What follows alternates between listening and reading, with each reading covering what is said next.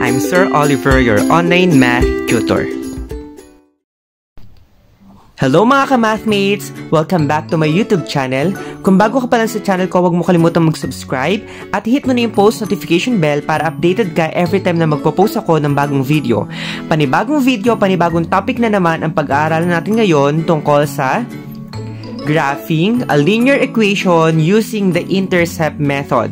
So, ito yung pangatlong method na ituturo ko sa inyo kung paano tayo makakapag-graph ng linear equation. So, ano ba yung mga steps na kailangan nating sundan para makapag-graph ng linear equation using the intercept method?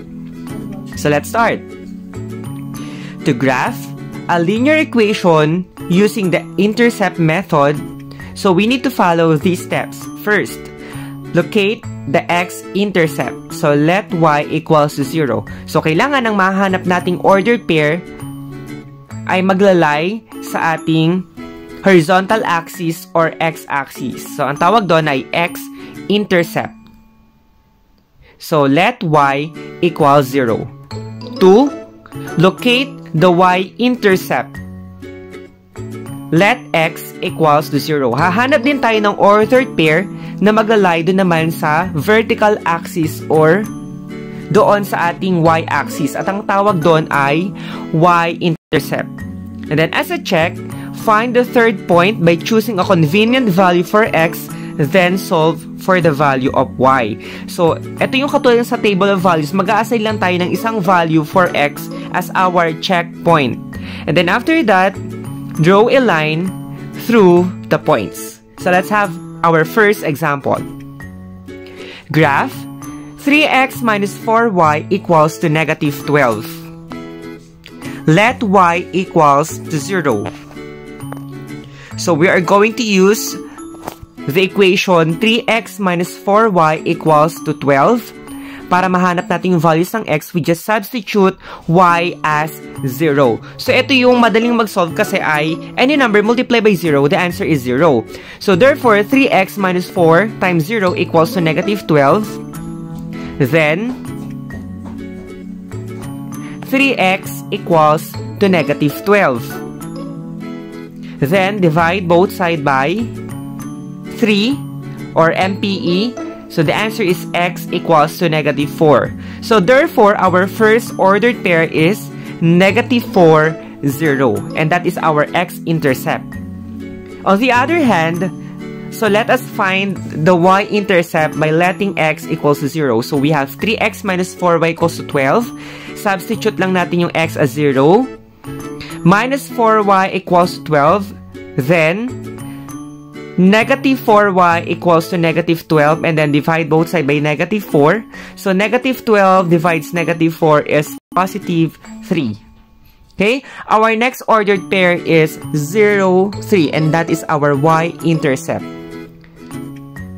And then for our last ordered pair, we need to have a checkpoint. So, nag-assign ako dito ng values of x. So, any number or any integers ay pwede nyong gamitin. So, this time, gumamit ako ng 4.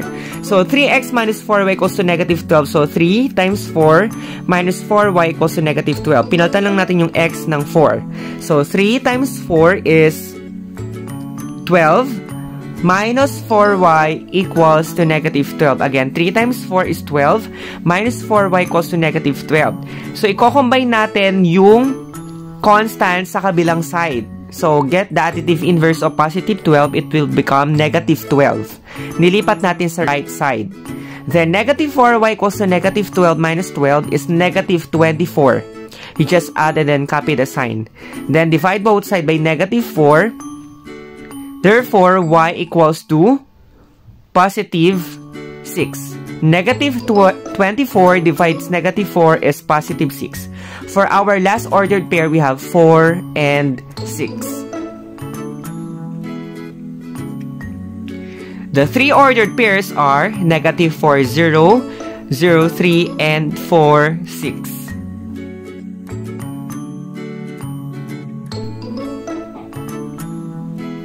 Okay, let us graph by plotting the 3 points in the Cartesian plane. So, yun po yung negative 4, 0. It lies on the x-axis. And then, 0, 3 lies on the y-axis, and for the last ordered pair, we have our checkpoint 4 and 6. Then last step would be connect the 3 points to draw a straight line. So that will be the graph of a linear equation 3x minus 4y equals to negative 12.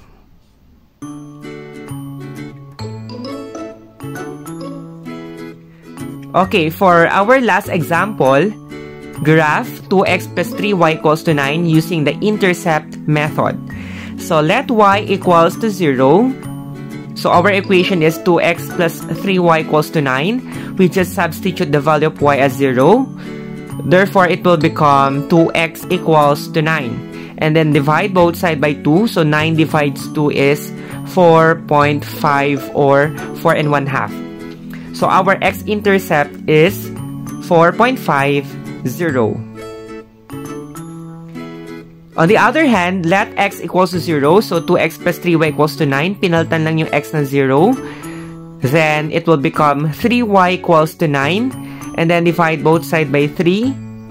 Y equals to positive 3. So our y-intercept is 0, 3. And for our checkpoint, so I assign value for x, which is 3.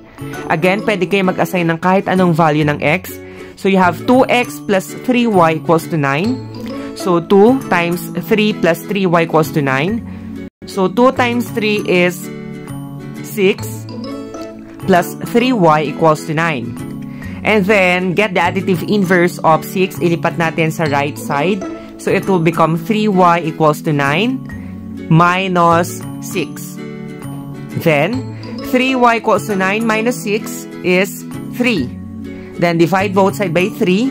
3 divides 3. Y equals 1.